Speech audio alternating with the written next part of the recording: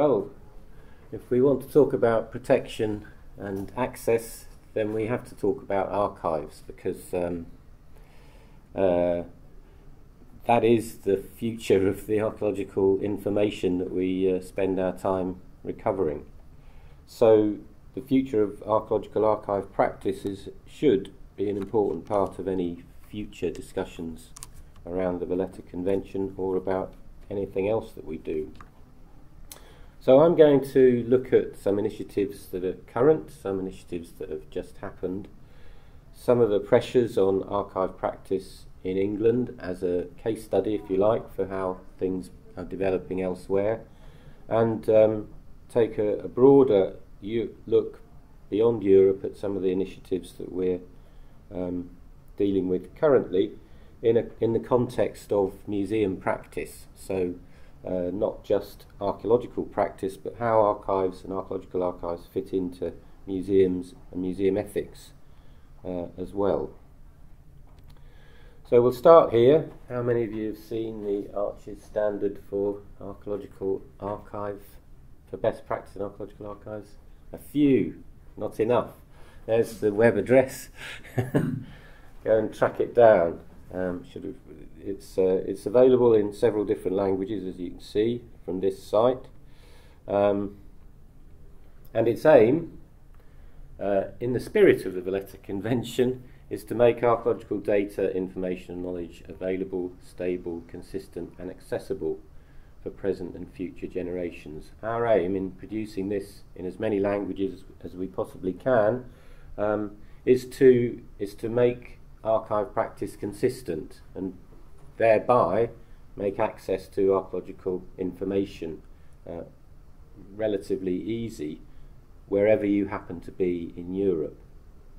So this is the first of a set of EAC guidelines, and we're very proud to have been the first. It's available in several different languages, as I've said, and just to reiterate the point, if any of you speak Icelandic, that's just what I started off with. Our aim is to preserve, protect and make stable archaeological information. Its coverage is extending beyond Europe. We're very pleased to, so since 11th of May when it launched, over 6,000 unique visitors to the website. So make sure you're in the next 1,000 worth.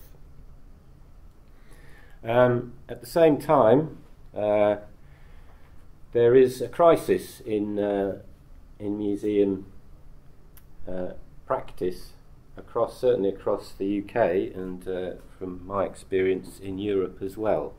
This is ICROM, the website which broke the news. It's not really news to most of us that objects in museum storage are in peril, mainly for two reasons, as we'll see. Lack of space was given as the most common reason from 2 in 3 museums for finding it difficult to continue to collect. The problem for many museums is not just archaeological, but archaeological archives are uncontrollable. They just grow, and museums have very little input into the rate of the generation of archaeological material from projects. They just have to accept whatever it is largely is deposited with them. They don't have any say in whether an archaeological project should go ahead or not, certainly not in the UK. In England, Historic England funded a project with the Society for Museum Archaeology to survey the state of collecting in England and to work out over 3 years, so this is the first survey in 3 sequential years, to see how the picture changes. At the moment, as you can see, 35 museums are no longer collecting archaeological archives, which means wherever archaeological excavations or projects are happening in those areas, there is no museum to deposit the material. The material is therefore under threat because it just resides in stores run by the archaeological contractors. So the conclusion there, 100 by 2027, 112 museums out of 154 will be full and may have stopped collecting. And that's an untenable situation. It's verging on a crisis for us, and it's not unique. One proposed solution is to be more selective about what is retained in an archaeological archive, to ensure that what is deposited with the museum is what should stay in a museum and be curated in the long term. The Arches standard has a section which sets out how to approach selection from an archive point of view, to ensure that a selection strategy is part of project planning, and to manage selection during the data gathering phase of a project. That's easier said than done. Meanwhile, ICOM, I don't know how much you know about ICOM, but one of their mission statements is there, and it's admirable that, as I say, museums are increasingly under-resourced, certainly in the UK and I'm sure elsewhere.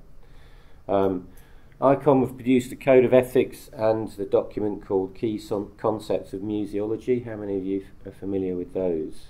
Yeah, it's worth a look, especially for this. If we start talking about selecting archaeological archives, protecting our heritage, these are the sorts of principles that we should be upholding when we're talking about transferring archives into museum care. The Key Concepts of Museology is a fascinating document. It's probably the best way of putting it. It basically has, it's sort of a dictionary of museological terms, and the one that covers collection is again a very important tool, I think, in our discussions around selection and the generation of archaeological material which will be curated in the long term. And if we uphold the code of ethics and we adopt this terminology, we will be in safer ground, I think. We'll have a secure base from which to progress our discussions, because we will be part of a wider community. And these discussions have to take place in the broadest possible community, because we all will be suffering the same problems.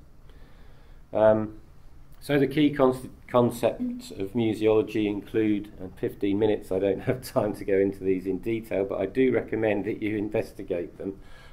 Heritage is a public good. Museum institution is created and maintained by society. That implies that there's a social responsibility to the curation of archaeological material that we should all uphold. They are also promoting standards and guidelines. CIDOC, their conceptual reference model, and the Council for Museum Documentation is currently engaged in a project under the title Archaeological Sites, which has this aim: to facilitate communication, very similar to the Arches standard. How am I doing for time? It's okay. Good. To assist countries in an early stage in developing record systems. So currently a working group for CIDOC, which is part of ICOM, are referencing the International Core Data Standard. I don't know how many of you are familiar with that, but that's even key. Very, very a thorny document, I'd say, but good fun. This is attempting, with Key Concepts of Museology, to establish a common language, common terms of reference for museum practice, and methodology and terminology, just as importantly. And so we are working now on a basic standard for the disposition of archaeological archives, having identified the problem that in many countries in the third world, beyond Europe, archive practice is even worse than it is in some parts of the UK. And so the result, as it says there, is that objects lose their intellectual value. We're back to the concept of the key concept of a museum and a museum collection, and they propose a solution of an international standard. So the CIDOC group is now working on that standard. referencing the Arches standard, the EAC standard here, and framing it within the conceptual reference model, which is interesting and fun at the same time. The aim, of course, is to ensure that we produce something consistent, and things like this tool here, the archiving checklist chart, is essential when you're preparing material to be transferred into museums.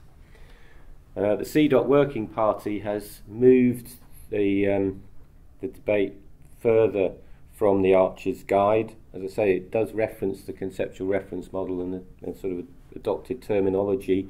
So we're sort of slightly above the level of the Arches standard with these sorts of terminologies, distinguishing different types of textual material in the documentary archive to make the whole thing consistent. So the terminology is interesting and very much embedded in the CIDOC mission, I think, and divides the material archive similarly into 4 different components, which again ensures compatibility. I think that's the aim across anyone who adopts the standard. It also, here's the definition, perhaps a bit late today, but a definition of what an archaeological archive is from the Arches standard, and CIDOC, the CIDOC working group have refined that into these 2 elements. The working project archive, which is everything that is generated during the course of a project, and then the preserved archive, which is everything that we've identified to be preserved in the long term for curation beyond the duration of a project. I think that's a useful distinction. If archive practice is guided towards that aim of producing the preserved archive, which can be everything that is in the working project archive, there's no compulsion to select, but it means that we are certain, within the framework of CIDOC and ICOM and everything else, that what we deposit for future curation is exactly what needs to be preserved.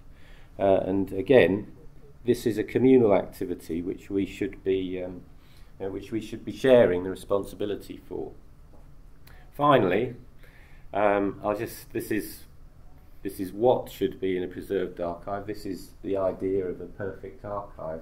But I show this slide because this is a slide of the museum store in Barcelona. The statue shown here was erected to celebrate Franco's victory after the Civil War and is therefore very topical now, therefore a point of great contention, and obviously subsequently removed at the end of the Franco era. It can never be displayed, really. It can never go back to where it was in the town square, and it certainly would focus a lot of negativity. But by the same token, it's not being destroyed. It has been collected as evidence of a past that maybe people want to forget, but it still has some meaning in terms of our understanding of our past and our shared heritage. If we're talking about archaeological archives, we're a long way removed from this sort of contentious mode of collection. So some perspective in this sense is not a bad thing. Thank you very much.